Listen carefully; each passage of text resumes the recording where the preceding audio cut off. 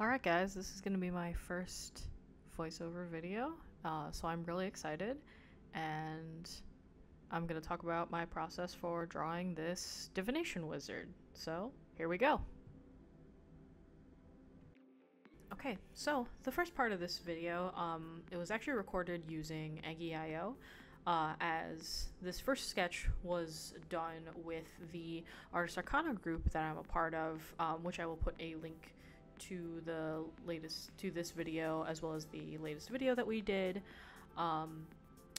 where we gave each other D&D character prompts that were given to us by some fans, and I received the character prompt of a human divination wizard who loves to gamble, is blind, and uses tarot cards as magic missiles. I was super excited to get this prompt. I really liked the concept idea, and I actually surprisingly busted this sketch out and concept out pretty quickly. I was really happy with this so far because I really liked the pose, the idea of like the tossing the cards kind of in the air, controlling them with magic, and at this point I had found myself doing a lot of sketches with pink, so I kind of kept up with that. So this is me opening up the sketch in Procreate, as this is where I moved on to working on the final piece. And here I'm distorting the image because I thought that the initial sketch maybe looked a little too static and not dynamic enough, and so I tried to distort it to look more dynamic and stuff, but you'll see quickly that I kind of realized that I made a mistake in doing so, and that it kind of just looks overly warped and too thin and stuff. And so in a little bit I'll revert back to the original sketch, but I'm still doing all of my lines with pink, that same pink, because I just really liked kind of like the energy that it brought into this character, and so I stuck with that. Yeah, so that's me changing back. And so right now what I'm doing is, because my first initial sketch in Aggie was so kind of rushed, because I only did that part in Aggie for like 20 minutes. This is me trying to almost do like a more refined sketch, where I'm trying to just find those lines that kind of got lost in the overall sketchiness of the initial concept. So really just trying to define lines for the cloak here, and then lines for like the scarf, the hair, the shirt sleeves, and things like that. Just trying to really define that more. And sometimes this takes a little while for me, because I do a lot of iterative design where a lot of my stuff is very loose and very quick, and just kind of scratching almost my lines into the page, and then just kind of refining, like lowering the opacity of that layer, creating a new layer on top, and then building off of that layer. So a lot of my drawings end up being very iterative, where I kind of just refine as I go, as opposed to trying to refine the sketch on a single layer. And I kind of prefer working this way just because it means that I'm constantly moving.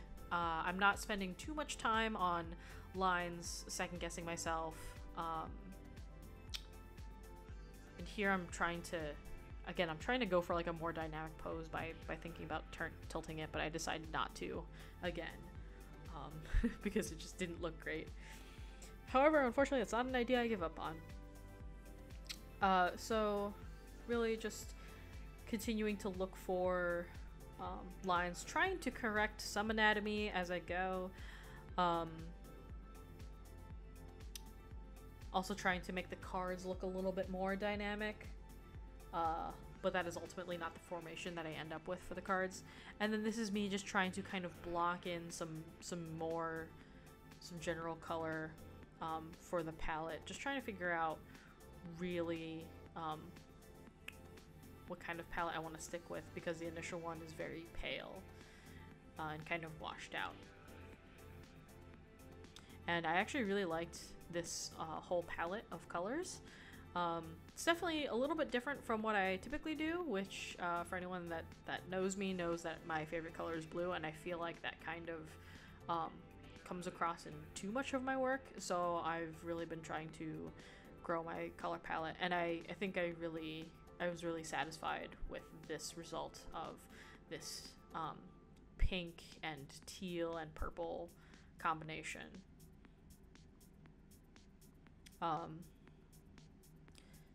And so, yep, there we go. So I tilt it, and I decided to keep it for now, to keep that dynamic idea. And then this is me trying to kind of block in shadows and trying to see what color the shadows are gonna be. This is I also keep this also kind of style for the color is also kind of fast and loose at this stage, because this is really just me trying to put down ideas of what I want to do, so that way that I have something down and I'm not trying to second guess myself so much, because I know I will spend forever second guessing myself if I kind of let myself do that. So I decided to change the background to a teal color, and then I'm trying to kind of show that there's like magic emanating from the cards, using different light effects and gradients, and different layer blending modes. And then me trying to draw the shadow underneath the whole figure. And this is right when I finally start doing the final ink. For this ink, I use the Able Essentials Able ink brush. I have tweaked it a little bit more to kind of suit my style, but this is, as of right now, my go-to brush for inking. I really enjoy this brush. It's very nice. It really kind of feels like a pen, or not a pen, like a you're inking with a brush, which I really like. It's got some fantastic line variation, and it still has a little bit of that texture of ink showing through, which I also really appreciate. And you can see here I try to kind of make sure that some of the line thicknesses are either more uniform or they're more varied in some areas, and just going over with the ink to really solidify and commit to lines. I rotate my canvas a lot in Procreate, which is probably a super bad habit to have, and there are times when I try to kind of stay away from that, but in this one I haven't really. So you're gonna see a lot of me zooming in and rotating the canvas, and I apologize if anyone gets motion sick from this. I'm trying to also be very mindful of, you know, what fabrics do I want to come across as thicker. This is me deciding that the tilted pose just doesn't look good. It almost looks like she's slipping on banana peel, and so I revert it back to what it originally was. And then I am actually saving a lot of the colors that I used as a palette, so that way then I don't have to keep trying to eyedropper them later. So this part is a kind of a reference or an homage to Karina from Drawfee. She does a lot of dirty icing coloring, as she calls it, and I've kind of adopted that style of just kind of willy-nilly coloring out without caring about like being inside the lines or anything, because to me it's definitely more freeing and it feels more natural to kind of paint outside of the lines. So I'm laying down base color and then going on top with the shadow, and it's very much all over the place. And I'm really not sticking too much into trying to keep things inside the lines, because what I end up doing is masking it out later, which is actually a very satisfying part of my process that I've come to enjoy.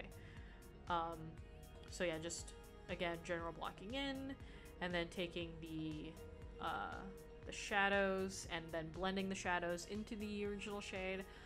For my coloring, I use pretty much exclusively the Max Pack gouache brushes, at least for this style of coloring. Super recommend them. They're absolutely fantastic. I'll also put a link to those in the description as well.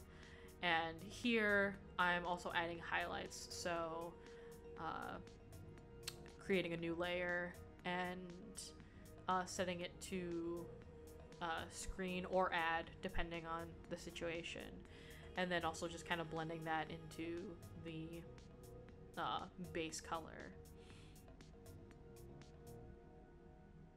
And again, not super caring too much about kind of like where it goes, because it's all going to be masked out later.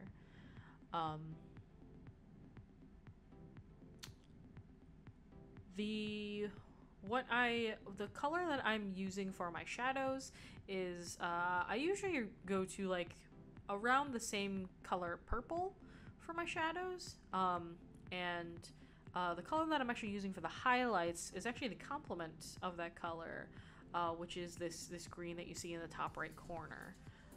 So that's the color that I'm using for the highlights, and I find that it just gives a lot more contrast and depth to my pieces when I have my my shadow and my highlights be complementary colors.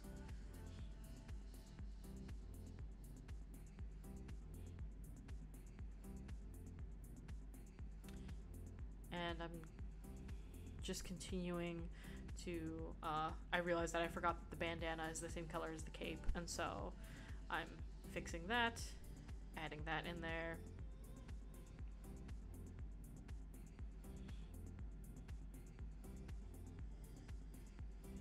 And then I decided to keep the little breastplate and the pants the same color as well,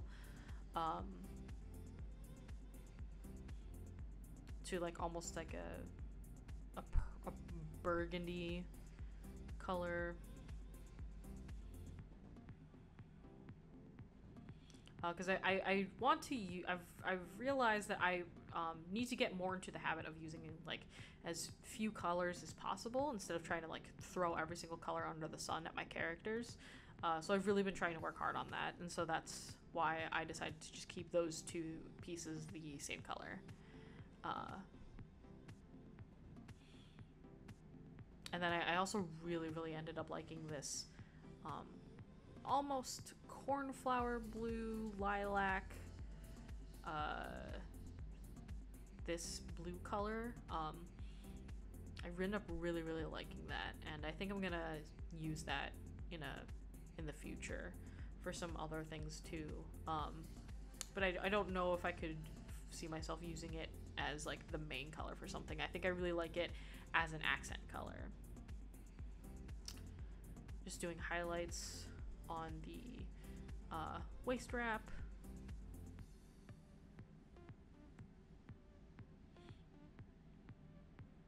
And then I decided to keep the boots, the hair, and the gloves the same color as well.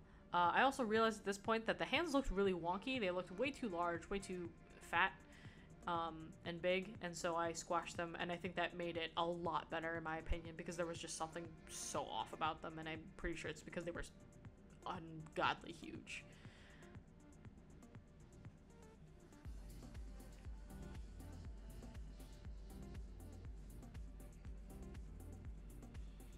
Trying to remember how to do hair. Blending it out. I use one of the Max Packs gouache brushes that is specifically for smudging. I use the natural one because it has the texture that I like the best for my work.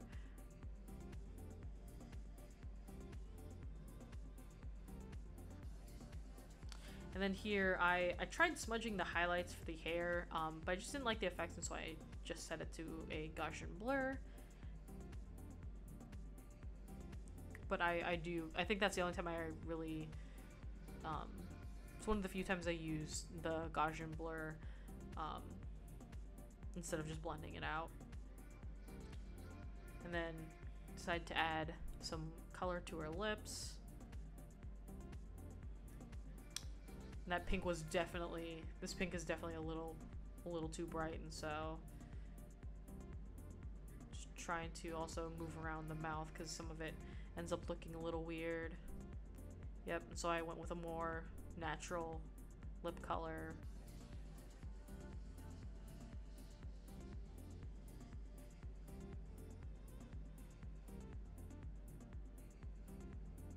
At this point, I'm merging layers together, and now I'm masking off each section, so that way then it comes together as one whole very nice and clean thing. And this is probably one of the most satisfying parts of this process to me, is masking out the clean edges, so that way then I don't have all of the nasty, you know, painting over the lines kind of thing going on.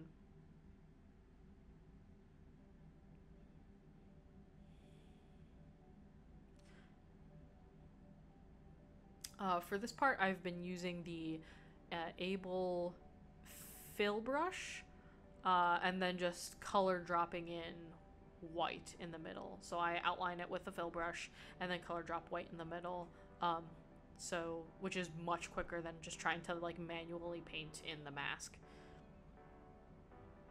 And to me, it's almost like magic to kind of outline it and then drop it in and then see that part just kind of turn into the colors.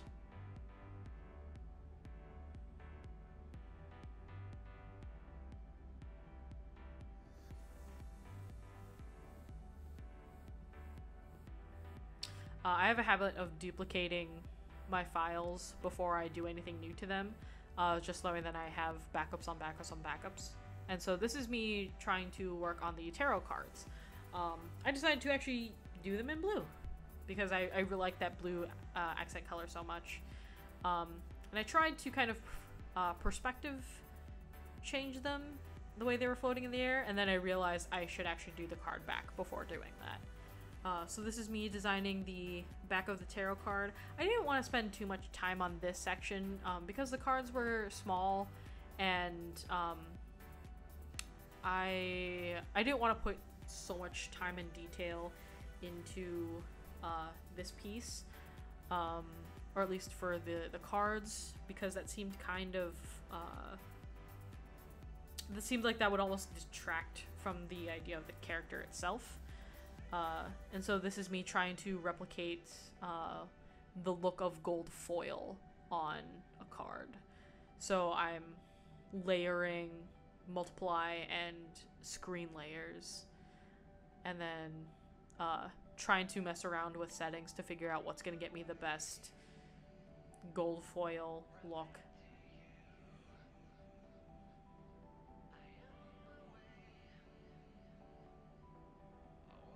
And so I found it there, and then I'm also trying to figure out what pattern, what texture brush I should use for the card background, and I end up liking the fleur-de-lis, so I go with that. And then I copy every single card and put that in place, and then I end up using the distort tool to make them look properly in like perspective as they're kind of being manipulated and almost thrown into the air. And then I thought it would be cool too if she's like holding them between fingers in her hand, so that's me masking it out. And then I decided, oh, it would also be cool if she had another card in her other hand, so almost like she's like throwing the deck and tossing it into the air and then catching it with the other hand. And then I decided to put a glow around the cards to make it more obvious that they're magical, and I really, really like the way that effect came out, as opposed to the whole like line of light. And then there's the shadow to kind of ground her a little bit, and then the rest of this is me just trying to figure out what to put in the background. And I really like the bokeh light effect, so that's what I ultimately ended up with. And this is the finished piece, and I actually am super, super happy about this. Overall, from the time that I took in Aggie IO to the very end result, this took about 5.5 hours. So that's 5.5 hours of footage condensed down into a little over 20 minutes. And I actually super, super, super enjoyed this piece. I definitely want to do more D&D character art, or just any kind of tabletop role-playing game art in general, because I think it's a lot of fun and it's something I love. So I definitely want to do more of that. If you have any suggestions as to what you'd like me to draw next, please let me know. Also, please let me know what you thought of this video, because this is, again, my first voiceover video, and I really want to know what you guys think about this, because I've never done this before, and I think I want to do more of these. So if there's anything you want to hear me talk about when it comes to my process, please let me know. Oh, I did also start a Patreon, so I will leave the link to that in the description. And if you'd like to come and support me, that would be super, super awesome. I do lots of sticker rewards, and there's also the potential to get some nice digital wallpapers, as well as the actual files of my artwork, so you can go in and see what I did with each of the pieces that I've done. And there's even some commission tiers where you can get commissions from me every month. So with that being said, thank you guys so much for watching. I super, super appreciate it, and I hope to see you soon in the next video. Bye guys!